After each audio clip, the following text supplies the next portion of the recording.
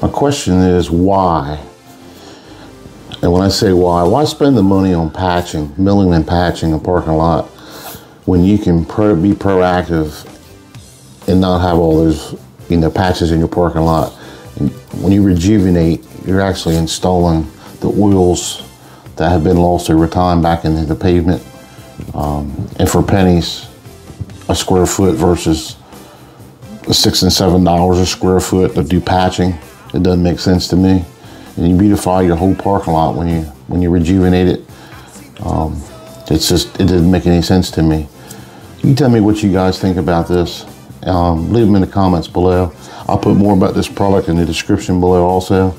And tell me what you want to see. I'll make a video to what you want to see. And give us a thumbs up. Thank you for watching.